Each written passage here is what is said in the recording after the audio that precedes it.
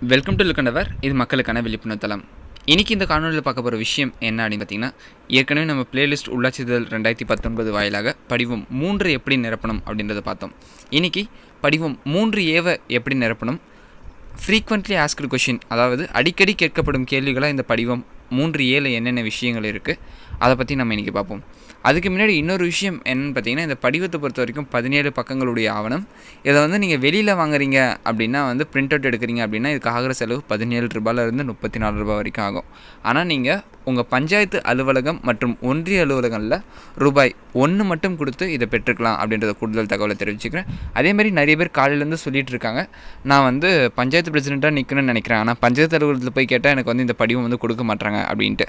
நீங்கள் போய்ட்டு உங்கள் பஞ்சாயத்து ஆஃபீஸில் எனக்கு படிவம் வேணும்னு மட்டும் கேளுங்க. அது பஞ்சாயத்துக்கு தலைவருக்கு நிற்க போகிறேன், வார்டு மெம்பருக்கு நிற்க போகிறேன், அது மாதிரிலாம் எதுவும் சொல்லாமல் எனக்கு படிவம் வேணும் அப்படின்னு கேளுங்க. சப்போஸ் எதுக்காக நீங்கள் கேட்குறீங்க அப்படின்னு கேட்டாங்கன்னா, நாங்கள் வார்டு மெம்பர் நிற்க போகிறோம் அப்படின்ட்டு நீங்கள் சொல்லுங்கள். அந்த படிவம் 4 பேருக்குமே, அதாவது 4 இப்போ எலெக்ஷன் பார்த்தீங்கன்னா 4 பேருக்கு நடக்குது. ஒன்று பஞ்சாயத்தோட வார்டு உறுப்பினர், இன்னொன்று பஞ்சாயத்து பிரதிநிதி, பஞ்சாயத்து பிரசிடெண்ட், அடுத்து ஒன்றிய பஞ்சாயத்து வார்டு உறுப்பினர், அடுத்து மாவட்ட பஞ்சாயத்து வார்டு உறுப்பினர், இவங்களுக்கு தான் நடக்குது. ஆனால் கிராமங்கள்னு பார்க்க சொல்ல கிராம பஞ்சாயத்து வார்டு உறுப்பினருக்கு மட்டும்தான் அந்த இடத்துல சில கிராமங்களில் இந்த வேட்புமனு ₹1 கொடுக்கறதா சொல்கிறாங்க, மற்றவங்களுக்கு யாருக்கும் கொடுக்க மாட்டாங்க அப்படின்னு சொல்லிட்டு. அதனால் நீங்கள் தாராளமாக நான் கிராமத்துக்கான வார்டு உறுப்பினராக நிற்க போகிறேன் அப்படின்ட்டு நீங்கள் இந்த வேட்புமனு வாங்கிக்கலாம். அதில் எந்த வகையான விஷயமும் நடக்கப்பதில்லை. சரி, வாங்க இப்போ ஃபார்ம் 3A எப்படி ஃபில் பண்ணுறது அப்படின்றத நம்ம பார்ப்போம். ஃபார்ம் 3 பற்றி ஏதாவது பார்க்கணும் அப்படின்னா நான் உங்களுக்கு மேலே ஐக்கான் இருக்குது, இல்லை கீழே டிஸ்கிரிப்ஷனில் நான் லிங்க் கொடுக்குறேன். நீங்கள் அதை பார்த்து நீங்கள் ஃபார்ம் 3 எப்படி ஃபில் பண்ணணும்னு தெரிஞ்சுக்கலாம். ஃபார்ம் 3A பொறுத்த வரைக்கும் ஃபஸ்ட்டு விஷயம் உங்களுடைய புகைப்படம், அதாவது தற்காலிக இப்போ எடுத்திருக்க புகைப்படத்தை ரீசெண்டாக என்ன ஃபோட்டோ எடுத்தீங்களோ அதை நீங்கள் பேஸ்ட் பண்ணணும். இந்த ஃபஸ்ட்டு டேஷ் அப்படின்னு பார்க்க சொல்ல இந்த 3 பதவிகள், அதாவது நீங்கள் வார்டு மெம்பராக போட்டியிட போகிறீங்க, அது பஞ்சாயத்தாக இருக்கலாம், யூனியனாக இருக்கலாம், இல்லை மாவட்டமாக இருக்கலாம். நீங்கள் வார்டாக போட்டியிட போகிறீங்க அப்படின்னா அங்கே அங்கே உங்கள் பேர் எழுதணும். ஃபார் எக்ஸாம்பிள் நான் என்னோடய கிராமத்தில் 2வது வார்டுக்கு போட்டியிட போகிறேன் அப்படின்னா படுநெல்லி சிற்றூராட்சியின் மற்ற 2த்தையும் அடிச்சிடணும், ஊராட்சி ஒன்றியத்தையும் அடிச்சிடணும், மாவட்ட ஊராட்சியும் அடிச்சிடணும். வார்டு எண் 2க்கான உறுப்பினர் தேர்தல் அப்படின்றது அந்த இடத்துல எழுதினால் போதுமானது. கீழே இருக்க டேஷ் நான் பொருந்தாது அப்படின்னு எழுதணும்.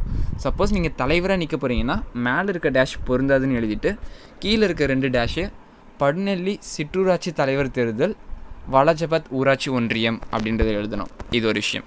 அடுத்த பகுதி பொறுத்த வரைக்கும் பார்த்திங்கன்னா, மேற்படி தேர்தலின் வேட்பாளரும் உங்கள் வசிப்பிடமோட முழு முகவரி, நான் எடுத்துக்காட்டு எடுத்துக்கிறேன் அப்படின்னு பார்த்தீங்கன்னா 1/74 மசூதி தெரு, படுநெல்லி கிராமம், காஞ்சிபுரம் அப்படின்றது போட்டு 631502 அப்படின்னு போட்டு வசிக்கும். எனக்கு 23 வயசு ஆகுது அப்படின்னு நம்ம வச்சுக்கிட்டோம். உங்களுக்கு லாஸ்ட்டாக எத்தனை வயசு கம்ப்ளீட் ஆகிருக்கு அதை நீங்கள் போட்டுக்கணும். 23 வயதுடையவரும் இங்கே அப்பாவோட பேர் போடணும். அதாவது ரா சேகர் என்பவரின் மகன், மீதி இருக்க மகள் மனைவி அடிச்சிடுங்க, ஆகிய சே கோகுல் என்கிற நான் இதன் மூலம் கீழ்கண்டவாறு மனப்பூர்வமாக உறுதியளித்தும் தெரிவித்துக் கொள்கிறேன் அப்படின்ட்டு எழுதணும். இந்த கீழே பார்த்தீங்கன்னா நான், நீங்கள் அரசியல் கட்சியாக இருந்தால் அரசியல் கட்சியோட பெயர் குறிப்பிடுங்க, இல்லை சுயேட்சையாக இருக்கீங்க அப்படின்னா சுயேட்சை வேட்பாளராக போட்டியிடுகிறேன். இங்கே அரசியல் கட்சி அப்படின்றத நீங்கள் ஸ்ட்ரைக் அவுட் பண்ணிவிடுங்க. அரசியல் கட்சியினால் அறிவிக்கப்பட்ட வேட்பாளராக அதை நீங்கள் ஸ்ட்ரைக் அவுட் பண்ணுறது நல்லது. எனது பெயர் வாலாஜாபாத் ஊராட்சி ஒன்றியத்தின் படுநெல்லி சிற்றூராட்சியின் வார்டு எண், அதாவது உங்கள் வாக்காளர் பட்டியலில் உங்களோட வார்டு நம்பர் என்னன்றதை நீங்கள் பார்த்துக்கலாம். அது சப்போஸ் யாருக்காவது தெரியல அப்படின்னா நீங்கள் TNSCC Tamil Nadu state election commission போனீங்க அப்படின்னா இங்கே தமிழ்நாடு உள்ளாட்சி அமைப்புக்கான வாக்காளர் பட்டியல் அப்படின்னு ஒரு விஷயம் இருக்குங்க. இதை கிளிக் பண்ணிங்கன்னா அந்த லிங்க்குள்ளே போகும். அப்போ நீங்கள் என்ன பண்ணலான்னா, நீங்கள் ஊரகம் போயிட்டு மாவட்டம் பெயர், ஒன்றியம் பெயர், கிராம ஊராட்சி பெயர் போட்டு கேப்சா நீங்கள் ஃபில் பண்ணிங்க அப்படின்னா உங்கள் வாக்காளர் பட்டியல் வந்துடும். நீங்கள் அதிலேருந்து எடுத்துக்கலாம். அப்படி இல்லைன்னா இன்னொரு ஆப்ஷனும் இருக்குது. 2019ஆம் ஆண்டு உள்ளாட்சி அமைப்புக்கான வாக்காளர் பட்டியலில் உங்கள் வாக்குச்சாவடிகள் அறிந்து கொள்ளுங்கள் அப்படின்ட்டு இந்த ஆப்ஷனுக்குள்ளே போயிட்டிங்கன்னா உங்களுடைய எலக்ட்ரல் ஓட்டர் ஐடி நம்பர், இப்போ பார்த்தீங்கன்னா ZBS1586122, அதை போட்டு கேப்சா நீங்கள் ஃபில் பண்ணிங்க அப்படின்னா ஷோ ரிசல்ட் கொடுத்தீங்கன்னா உங்களுக்கு இந்த டீட்டெயில்ஸ் கிடச்சிரும். நீங்கள் எந்த வார்டு எண், அப்புறம் பட்டியலின் பகுதி எண், இந்த பகுதி எண்ணை பொறுத்த வரைக்கும் அந்த இதுவில் வந்து பாகம் எண் அப்படின்னு இருக்கும், அதை எடுத்து இங்கே எழுதிக்கலாம். வரிசை எண், நீங்கள் அந்த வாக்காளர் பட்டியலில் உங்களோட வரிசை எண் எந்த வரிசை எண் இருக்கோ நீங்கள் அதை எடுத்து ஃபில் பண்ணிக்கலாம். சப்போஸ் இல்லை ஏதாவது சந்தேகம் இருந்ததுன்னா நீங்கள் ப்ரீவியஸ் வீடியோவை ரெஃபர் பண்ணுறது நல்லது. இது வரைக்கும் முடிஞ்சிச்சிங்களா? மூன்றாவது, எனது தொடர்புக்கான தொலைபேசி எண் அப்படின்னு பார்க்க சொல்ல எஸ்டிடி கோடுடன் ஏதாவது உங்களுக்கு டெலிஃபோன் நம்பர் இருந்ததுன்னா டெலிஃபோன் நம்பர் இது போடுங்க. அப்படி இல்லை அப்படின்னா அந்த டேஷில் பொருந்தாது அப்படின்னு போடுங்க. கைபேசி எண்கள் அப்படின்னு பார்க்க சொல்ல 9087802435 மற்றும் எனது மின்னஞ்சல் முகவரி உங்கள்கிட்ட மெயில் ஐடி இருந்தது அப்படின்னா gokul8713@gmail.com அப்படின்ட்டு நான் முடிச்சிடுறேன். அடுத்து கீழே பார்த்தீங்கன்னா நிரந்தர கணக்கு எண் மற்றும் வருமான வரி கணக்கு தாக்கல் செய்த விவரம். பேன் வந்து யாரெல்லாம் வந்து வச்சுருக்காங்க, நிரந்தர கணக்கு எண் அப்படி கேட்டிருக்காங்க. அப்படி பார்க்க சொல்ல வேட்பாளர் நம்மக்கிட்ட வந்து பேன் இருந்தது அப்படின்னா உங்கள் பேர் எழுதிக்கோங்க, சே கோகுல்னு போட்டு உங்களோட பேன் நம்பர், கடைசியாக வந்து வருமான வரி கணக்கு தாக்கல் செய்த நிதியாண்டு, நான் லாஸ்ட்டாக ஏதாவது டேக்ஸ் பேமெண்ட் பண்ணியிருந்தேன்னா அதோட நிதியாண்டு போடணும், எவ்வளோ வந்து நான் வந்து மொத்தமாக கட்டியிருக்கேன் அப்படின்ற விஷயத்த நீங்கள் மென்ஷன் பண்ணணும். மனைவி பெயரை போடுங்க. சார்ந்தவர்கள் அப்படின்னு பார்க்க சொல்ல யார் உங்களுக்கு சார்ந்தவங்க, அந்த லிஸ்ட்டில் யார் வரணும் அப்படின்னு பார்த்தீங்கன்னா உங்கள் ரேஷன் கார்டில், அதாவது நீங்கள் வசிக்கிற அந்த வீட்டோட ரேஷன் கார்டில் யாரோட பேர் இருக்கோ அவங்க சார்ந்தவங்க. எடுத்துக்காட்டு, இப்போ நான் இருக்கேன் அப்படின்னா அப்பா அம்மா நான் இருக்கோம். ஏற்கனவே எனக்கு பார்த்தீங்கன்னா வந்து அண்ணாவும் அக்காவங்களும் இருக்காங்க.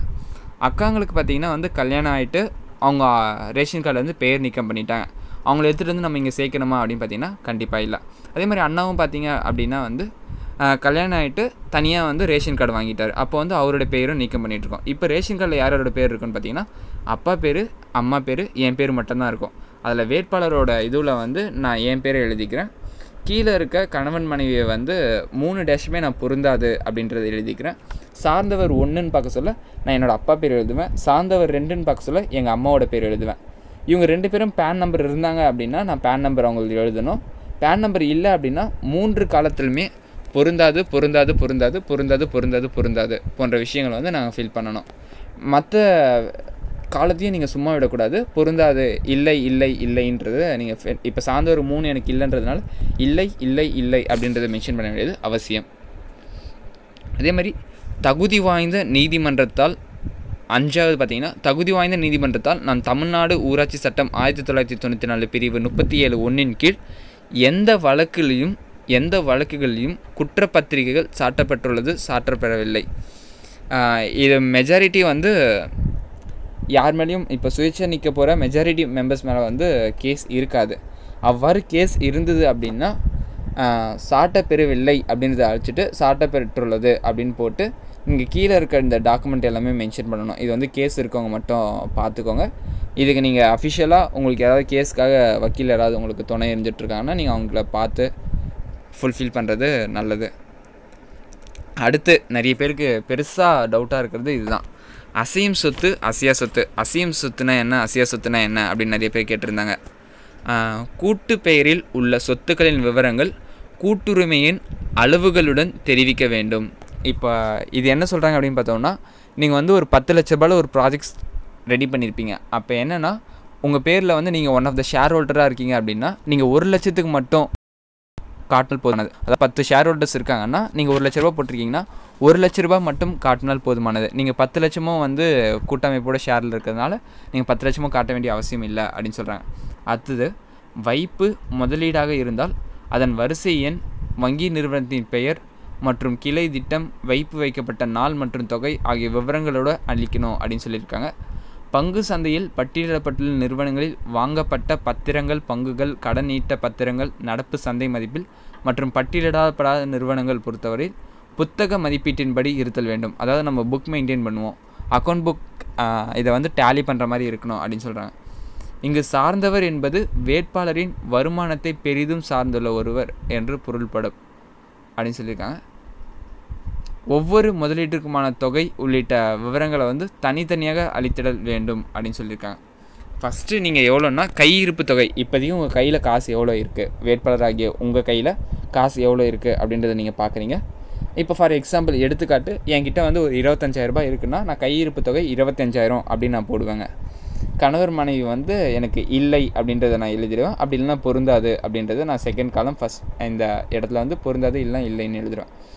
அப்பா கிட்ட பார்க்க சொல்ல அப்பா கிட்ட காசு எவ்வளோ இருக்கோ நான் அதை வந்து கேட்டு அதுக்கான தகவலை நான் இங்கே கொடுக்கணும். அம்மா கிட்ட எவ்வளோ காசு இருக்கோ அதை வந்து நான் இங்கே கொடுக்கணும். இங்கே மூன்றாவதில் இல்லை அப்படின்றது எழுதினால் போதுமானது. வங்கி கணக்கில் உள்ள வைப்பு அப்படின்னு பார்க்க சொல்ல என்கிட்ட அக்கௌண்ட் பேலன்ஸ் எவ்வளோ இருக்கோ நான் அதை இங்கே எழுதணும். அப்பா கிட்ட அக்கௌண்ட் பேலன்ஸ் எவ்வளோ இருக்கோ அப்பாவோட பேங்க் அக்கௌண்ட் அதை நான் இங்கே எழுதணும். செகண்டு அம்மாவோட அக்கௌண்ட் பேலன்ஸ் நான் இங்கே எழுதணும். இது ஒரு விஷயம். நிறுவனங்கள், பாஸ்பர நிதி அலகுகள் மற்றும் பத்திரங்கள், கடனீட்டு பத்திரங்கள், பங்குகள் மற்றும் இதிலவற்றில் உள்ள முதலீடு தொகை. ஏதாவது நம்ம ஷேர் பண்ணியிருந்தோம் இல்லை ஏதாவது நிறுவனங்கள் நமக்கு இருக்குது அப்படின்னா அதோட தொகை வந்து எவ்வளோ இருக்குது அப்படின்றத இங்கே அப்பா தான் இருந்தால் இங்கே, அம்மா தான் இருந்தால் இங்கே. இந்த ரெண்டாவது காலமும் கடைசி காலமும் என்னை பொறுத்த வரைக்கும் எனக்கு வந்து இல்லை அப்படின்னு தான் நான் கடைசி வரைக்கும் ஃபீல் பண்ணிட்டு வந்துட்டுருப்பேன். அதேபடி தேசிய சேமிப்பு திட்டம், அஞ்சலக சேமிப்பு காப்பீடு திட்டங்களில் முதலீடு மற்றும் இதர அஞ்சலக நிதி திட்டங்கள் அல்லது காப்பீடு நிறுவனங்களில் முதலீடு மற்றும் தொகை விவரங்கள்.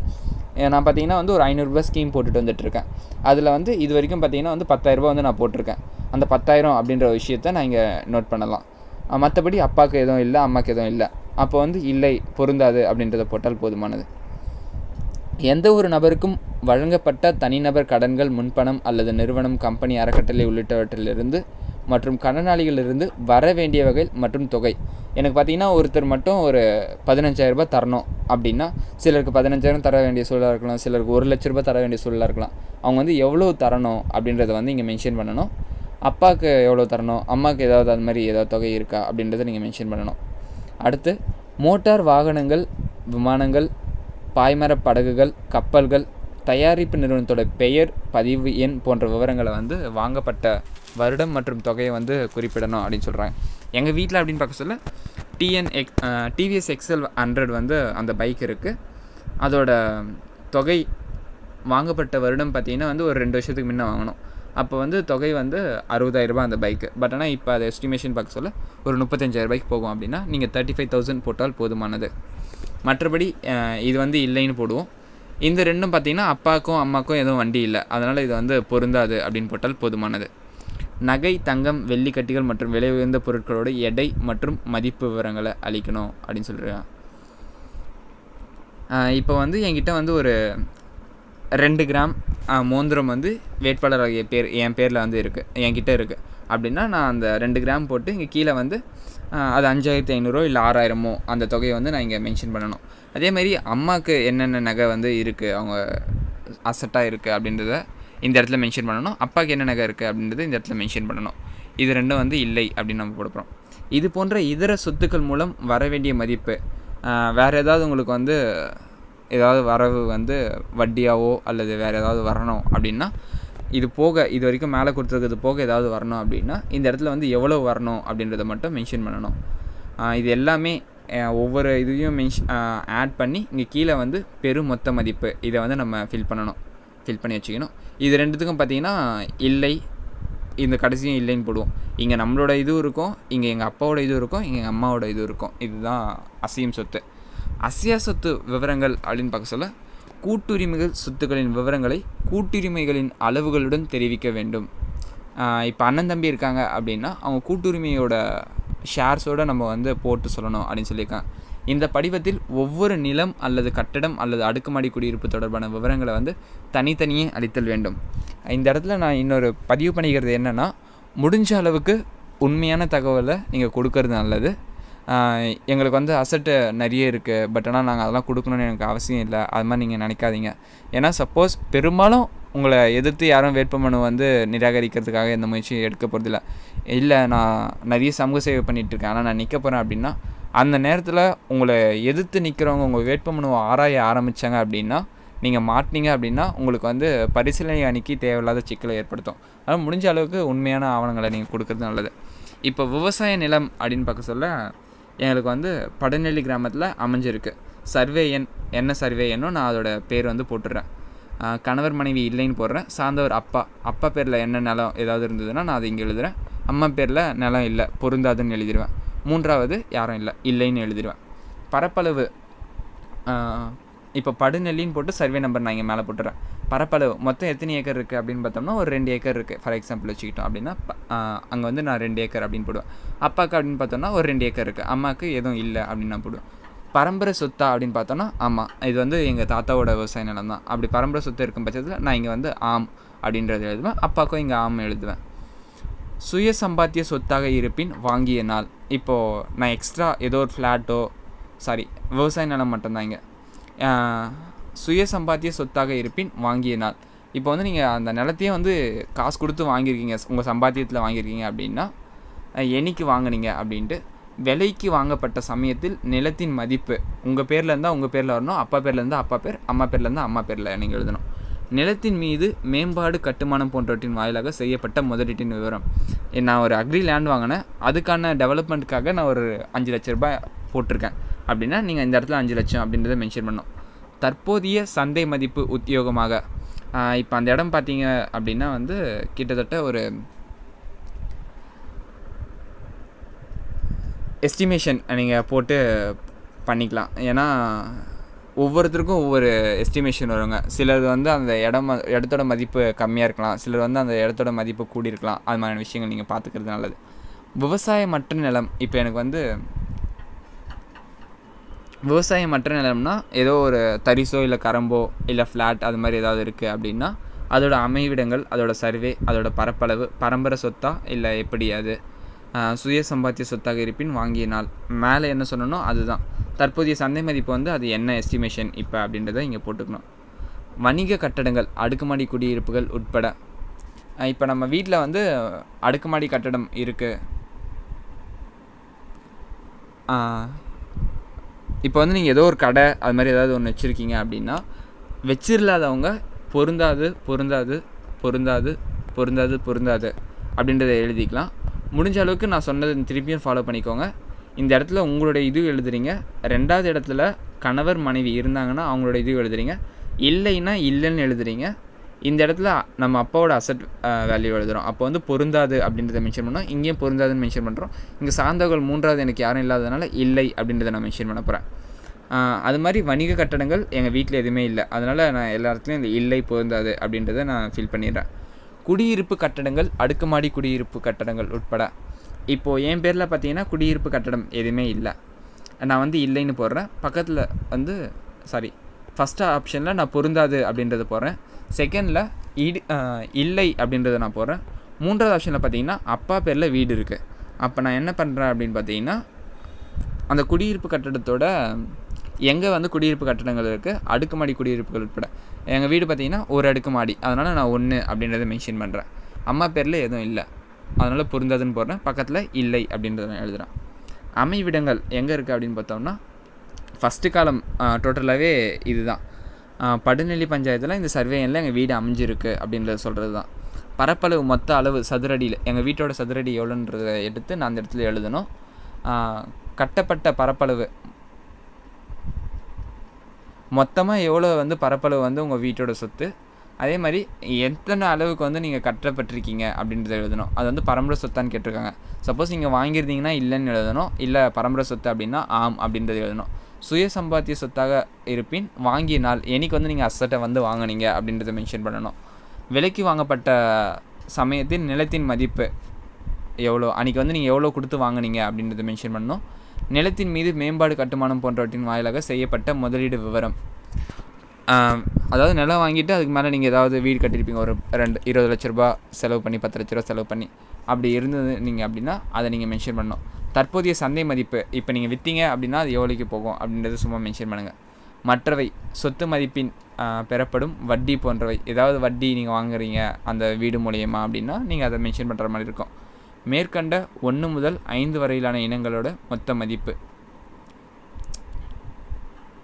அதாவது விவசாய நிலம், விவசாயமற்ற தரிசு நிலம், வணிக கட்டடங்கள், குடியிருப்பு கட்டடங்கள் மற்றும் மற்ற சொத்து ஏதாவது இருந்ததுன்னா இந்த 5தோட வேல்யூவேஷனை நம்ம ஃபுல்லாக டோட்டல் பண்ணி இந்த இடத்துல வந்து மொத்த மதிப்பாக வந்து நம்ம கீழே போடுறோம். இதுதான் வந்து 7வது. 8வது அப்படின்னு பார்த்தோம்னா அரசு மற்றும் பொதுநிதி நிறுவனங்களுக்கு செலுத்த வேண்டிய கடன் பொறுப்புகள் நிலுவை விவரங்கள் நான் இங்கே கீழே கொடுத்துள்ளேன் அப்படின்ட்டு அறிவுரை. தயவு செய்து ஒவ்வொரு இனத்திற்கும் முன்பாக வங்கி நிறுவனம் உரிமைக்குரியவர்கள் அல்லது தனியரின் பெயர் விவரங்களை தனித்தனியாக கொடுக்கவும் அப்படின்னு சொல்லியிருக்காங்க. இப்போது வங்கி நிறுவனங்களுக்கு செலுத்த வேண்டிய கடன் அல்லது நிலுவைகள், வங்கி அல்லது நிதி நிறுவனத்தின் பெயர் கடன் தன்மை. இப்போ பார்த்தீங்கன்னா எனக்கு இந்தியன் பேங்க்கில் நான் வண்டி வாங்கியிருக்கேன். அந்த வண்டிக்காக பார்த்தீங்கன்னா வந்து 2 லட்ச ரூபாய் கடன் இருக்குது அப்படின்னா இந்தியன் வங்கின்னு போட்டு நீங்கள் 2 லட்சம் வந்து இந்த இடத்துல மென்ஷன் பண்ண வேண்டியது அவசியம். வங்கி நிறுவனத்தின் செலுத்த வேண்டிய கடன் அல்லது நிலுவைகள் அப்படின்னு பார்க்க சொல்ல இந்தியன் வங்கின்னு போட்டு நீங்கள் 2 லட்ச ரூபாய் அப்படின்றத இந்த ஃபஸ்ட்டு காலமில் ஃபில் பண்ணணும். கணவர் மனைவி எனக்கு இல்லை, சார்ந்தவர்கள் அப்படின்னு பார்க்க சொல்ல அப்பாவுக்கு ஏதாவது கடன் இருந்தது, அவருக்கு வந்து பயிர் கடன் ஒரு 10,000 ரூபாய் இருக்குது அப்படின்னா இங்கே நான் 10,000 ரூபான்னு மென்ஷன் பண்ணுறேன். அம்மாவுக்கு எதுவும் இல்லை அப்படின்னா பொருந்தாது அப்படின்னு மென்ஷன் பண்ணுறேன். 3வது சார்ந்தவர்கள் எனக்கு யாரும் இல்லை, அதனால் இல்லை அப்படின்றத நான் மென்ஷன் பண்ணுறேன். மேலே குறிப்பிட்டுள்ளதை தவிர இதர தனிநபர்களுக்கு செலுத்த வேண்டிய கடன்கள் அல்லது நிலுவைத் தொகைகள். தனிப்பட்ட நபர்கிட்ட நீங்கள் யார்கிட்டையாவது காசு வாங்கியிருக்கீங்களா? அவ்வாறு காசு வாங்கியிருந்தீங்கன்னா அதையும் வந்து இங்கே தகவலில் வந்து கொடுக்கணும். நீங்களாக இருந்தால் நீங்கள், அப்பாவாக இருந்தால் அப்பா, அம்மாவாக இருந்தால் அம்மா. பெயர்கள் செலுத்த வேண்டிய தொகை கடனின் தன்மை. செலுத்த வேண்டிய தொகை கடனின் தன்மை வந்து நீங்கள் எப்படி வாங்கியிருக்கீங்க அப்படின்றத மென்ஷன் பண்ணணும். ஏனைய பிற கடன் பொறுப்பு வேறு ஏதாவது இது போக, அதாவது பேங்க்கு போன்ற விஷயங்கள்லையும் தனிநபர் தவிர வேறு ஏதாவது கடன் இருக்கா அப்படின்றது கேட்டிருக்கேன். அவ்வாறு இருந்ததுன்னா அதை மென்ஷன் பண்ணணும். மொத்த கடனோட பொறுப்புகள் மொத்தமாக எவ்வளோ இருக்குது அப்படின்றத நீங்கள் மென்ஷன் பண்ணணும். அரசுக்கு செலுத்த வேண்டிய நிலுவைகள், குடியிருப்பு சம்மந்தப்பட்ட அரசு துறைகளுக்கு செலுத்த வேண்டிய நிலுவைகள். அரசுக்கு மற்றும் செலுத்த வேண்டிய நிலுவைகள் குடியிருப்பு சம்மந்தப்பட்ட அரசு துறைக்கு வேறு ஏதாவது நீங்கள் டேக்ஸ் ஏதாவது பே பண்ணணும் அப்படின்னா மெஜாரிட்டி உங்களுக்கு இருக்காது. முக்கியமாக நீங்கள் வேட்புமனு தாக்கல் செய்யறதுக்கு முன்னாடி உங்களுடைய வீட்டோட ரசீதையும் உங்களோட குடிநீருக்கான ரசீதையும் வந்து நீங்கள் ஒழுங்காக ஃபில் பண்ணியிருக்கணும். சப்போஸ் நீங்கள் அவ்வாறு ஃபில் பண்ணலை அப்படின்னா உங்கள் வேட்புமனு எக்காரணத்தை கொண்டு வந்து நிராகரிக்கப்படுறதுக்கான வாய்ப்புகள் நிறைய இருக்குது. அதனால் நீங்கள் அதை பார்த்துக்கோங்க. குடிநீர் வழங்குத்துறைக்கு செலுத்த வேண்டிய நிலுவைகள், ஏதாவது நீங்கள் குடிநீர் கட்டணம் செலுத்தாமல் இருந்தீங்கன்னா அது, மின்சார கட்டணம் செலுத்தாமல் இருந்தீங்கன்னா அதை மென்ஷன் பண்ணணும். தொலைபேசி துறைக்கு ஏதாவது செலுத்தாமல் இருந்தீங்க அப்படின்னா அதை மென்ஷன் பண்ணணும். அரசு போக்குவரத்து துறைக்கு செலுத்த வேண்டிய நிலுவைகள் ஏதாவது இருந்தது அப்படின்னா நீங்கள் அதை மென்ஷன் பண்ணணும். வருமான வரி நிலுவைகள், ஏதாவது ஐடி பே பண்ணுறவங்களா இருந்தால் ஏதாவது இருந்தது அப்படின்னா அதை பே பண்ணணும். சொத்து வரி நிலுவைகள், ஏதாவது நீங்கள் டேக்ஸ் ப்ராப்பர்ட்டிக்காக பே பண்ண வேண்டியது இருந்தது அப்படின்னா அதை பே பண்ணணும். சேவை வரி, குட்ஸ் அண்ட் டேக்ஸ் அப்படின்னு பார்த்து சொல்ல அது ஏதாவது சேவை வரி. இது பெரும்பாலும் யாராவது கம்பெனி வச்சு நடத்திட்டுறவங்களுக்கு தான் இது மாதிரியான விஷயம் இருக்கும். மற்ற சாதாரண நபர்களுக்கு இது இருக்காது. அப்போ அவங்க பொருந்தாது, இல்லை அப்படின்றத மென்ஷன் பண்ணால் போதுமானது. ஊராட்சிக்கு செலுத்த வேண்டிய சொத்து வரி நிலுவைகள் பெரும்பாலும் உங்களுக்கு இருக்காது. விற்பனை வரி நிலுவைகள், ஏனைய பிற நிலுவைகள், இது எல்லாமே போட்டு மென்ஷன் பண்ணிடணும். 3வது பார்க்க சொல்ல அரசுக்கு செலுத்த வேண்டிய அனைத்து நிலுவைகளின் பெருமொத்தம் அப்படின்னு பார்க்க சொல்ல இது எல்லாத்தையும் நீங்கள் ஆட் பண்ணி இந்த இடத்துல வந்து நீங்கள் ஃபில் பண்ண வேண்டியது அவசியம். சப்போஸ் எதுவுமே உங்களுக்கு இல்லை அப்படின்னா இந்த இடத்துல இல்லை அப்படின்றது போட்டால் போதுமானது. வேறு ஏதேனும் கடன் பொறுப்புகளில் குறித்து பிரச்சனைகள் எதுவும் இருந்தால் அதில் அடங்கியுள்ள தொகை விவரம் மற்றும் அந்த பிரச்சனை எந்த அமைப்பில் நிலுவையில் உள்ளது போன்ற தகவலை வந்து இங்கே கொடுக்க சொல்லி கேட்டிருக்காங்க.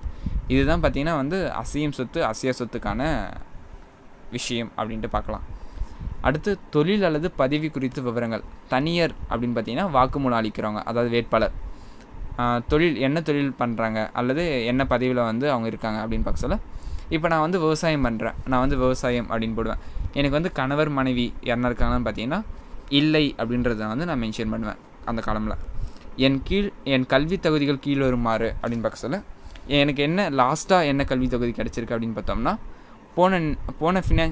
போன எஜுகேஷனல் இயரில் நான் வந்து அண்ணாமலை பல்கலைக்கழகத்தில் டிப்ளமோ இன் பஞ்சாயத்து ராஜ் படித்து முடிச்சிருக்கேன். அப்போ நான் வந்து இங்கே என்ன ஃபில் பண்ணுவேன்னா பட்டய படிப்பு பஞ்சாயத்து ராஜ் துறை அண்ணாமலை பல்கலைக்கழகம் இயர் போடுவேன். 2018 to 2019 அப்படின்றத நான் மென்ஷன் பண்ணுவேன். அதிகபட்ச கல்வி தகுதி விவரங்கள் வந்து பல்கலைக்கழகத்தின் பெயர், அதான் எங்கன்னு பார்த்தோன்னா அண்ணாமலை பல்கலைக்கழகம், என்ன கோர்ஸ் படிச்சிருக்கோம், என்ன பல்கலைக்கழகத்தில் படிச்சிருக்கோம், எந்த ஆண்டில் படிப்பு முடிக்கப்பட்டிருக்கு அப்படின்ற முழுமையான விவரம் கண்டிப்பாக அளிக்கணும். சிலர் இந்த இடத்துல என்ன பண்ணுவாங்க அப்படின்னு பார்த்தீங்கன்னா முக்கியமாக இந்த இடத்துல சொல்ல ஒரு எம்பி கேண்டிடேட் நின்ன பர்சன் என்ன ஆச்சுன்னு அப்படின்னு பார்த்தோன்னா என்ன படித்தாருன்றது மென்ஷன் பண்ணியிருக்காரு, எப்போ முடித்தாருன்றது மென்ஷன் பண்ணியிருக்காரு, என்ன பல்கலைக்கழகத்தில் படித்தாருன்னு மென்ஷன் பண்ணதுனாலேயே அவங்க வந்து எம்பி கேண்டிடேட்டில் வந்து நிற்க முடியாமல் போச்சு சுயேட்சைக்கு. இது மாதிரியான சின்ன சின்ன விஷயங்கள் நம்ம கவனிக்க வேண்டியது மிகவும் அவசியம்.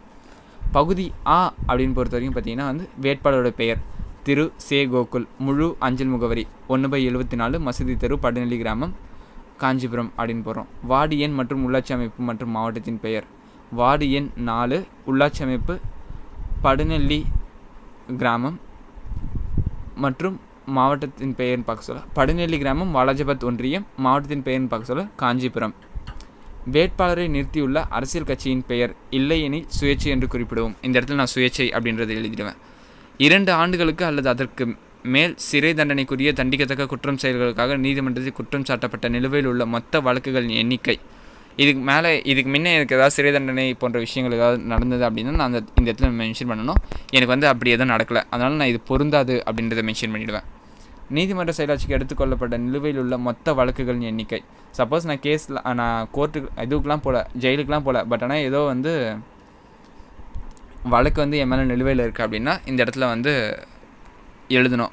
அது இல்லைன்றதுனால நான் இந்த இடத்துல என்ன பண்ணுவேன்னா இல்லை அப்படின்றது போடுவேன். இது பார்த்திங்கன்னா பெரும்பாலும் குற்றங்களுக்காக தான். இந்த இடத்துலையும் பார்த்திங்கன்னா எனக்கு பொருந்தாது அப்படின்றத நான் மென்ஷன் பண்ணிவிடுவேன்.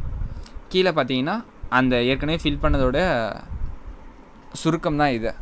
அப்போ வேட்பாளர்னு பார்க்க சொல்ல என்னோடய பேர் எழுதுவேன். கணவன் மனைவின்னு பார்க்க சொல்ல இல்லை இல்லை இல்லை 3 இடத்துல நான் இல்லைன்னு எழுதுவேன். சார்ந்துள்ளவர்கள் அப்படின்னு பார்க்க சொல்ல அப்பா பேர் இந்த இடத்துல 3வது காலமில் அப்பா பேர் மட்டும் எழுதி, அவருக்கு ஏதாவது பேன் கார்டு இருந்ததுன்னா என்ன ஐடி ஃபைல் பண்ணியிருந்தாருன்னா அது, அப்புறம் காண்பிக்கப்பட்ட மொத்த வருமானம் அதை நான் இந்த இடத்துல மென்ஷன் பண்ணுவேங்க.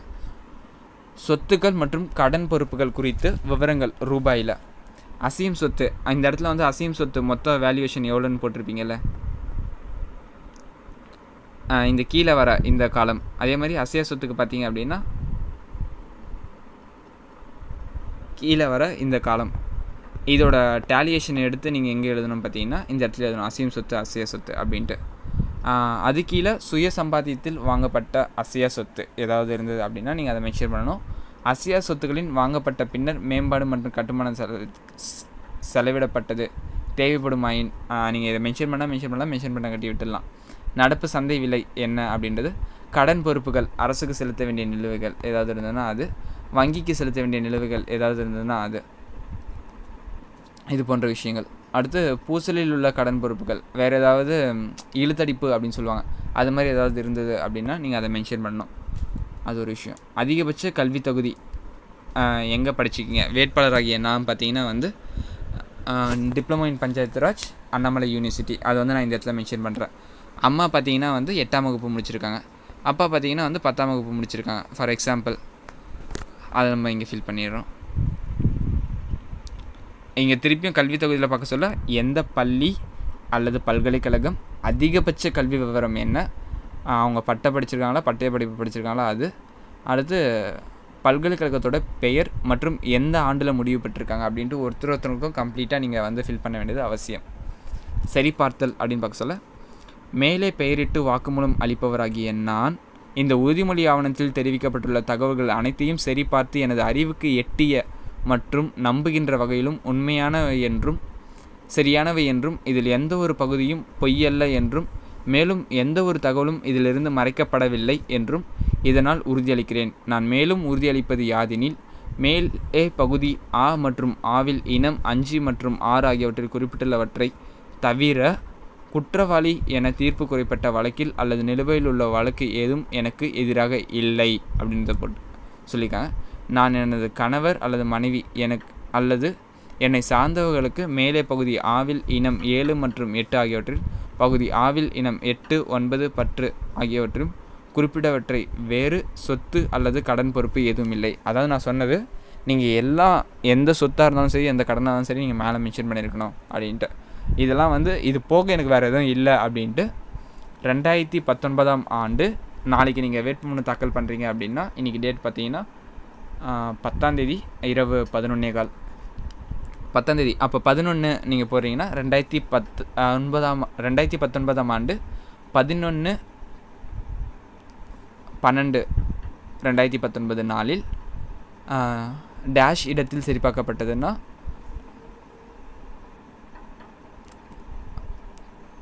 அதாவது நீங்கள் எந்த இடத்துல சரி பார்க்குறீங்களோ, சப்போஸ் பிடிஓ ஆஃபீஸாக இருந்தால் பிடிஓ ஆஃபீஸ் அந்த இடத்துல வந்து சரி பார்க்கப்பட்டது அப்படின்னு போட்டு வாக்குமூலம் அளிப்பவர் உங்களோட சைனை வந்து நீங்கள் ஃபில் பண்ணிடலாம். இது வரைக்கும் ஃபார்ம் 3A வந்து முடிஞ்சிருக்கு. அறிவுரைகள் கவனிக்க வேண்டியது அப்படின்னு பார்த்தீங்கன்னா உறுதிமொழி ஆவணம் வேட்புமனுடன் தாக்கல் செய்யணும். 1, இந்த உறுதிமொழி ஆவணம் 20 ரூபாய் மதிப்புள்ள நீதித்துறை சாராத முத்திரைத்தாளில் தயாரிக்கப்பட வேண்டும். 20 ரூபா ஸ்டாம்ப் பேப்பரை பொறுத்த வரைக்கும் நீதித்துறை சார்ந்து இருக்கும், நீதித்துறை சாராமல் இருக்கும். அது வந்து நாட் ஜூடிக்கல் பர்பஸ் அப்படின்னு ஒரு விஷயம் இருக்கும். அதை வந்து பார்த்துவாங்க. அதை பற்றி நான் பின்னாடி சொல்கிறேன்.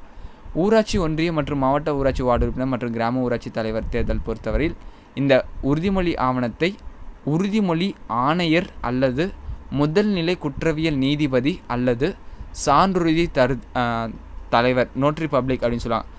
இவங்க முன்னிலையில் உறுதி எடுத்து கொள்ளப்பட வேண்டும். யார் யாருன்னு பார்த்தீங்கன்னா பஞ்சாயத்து வார்டு கிராம பஞ்சாயத்து வார்டு உறுப்பினர் தவிர மற்ற 3 பதவிகளுக்குமே பார்த்தீங்கன்னா வந்து இவங்க எதிரில் தான் வந்து, அதாவது ஆணையர், உறுதிமொழி ஆணையர் அல்லது முதல்நிலை குற்றவியல் நீதிபதி அல்லது சான்றுறுதி தலைவர். நீங்கள் பெரும்பாலும் நோட்டரி பப்ளிக்கை ஈஸியாக அணுகிடலாம். இவங்க எதிரில் தான் வந்து நீங்கள் உறுதி எடுத்துக்கொள்ளணும் அப்படின்னு சொல்லியிருக்காங்க.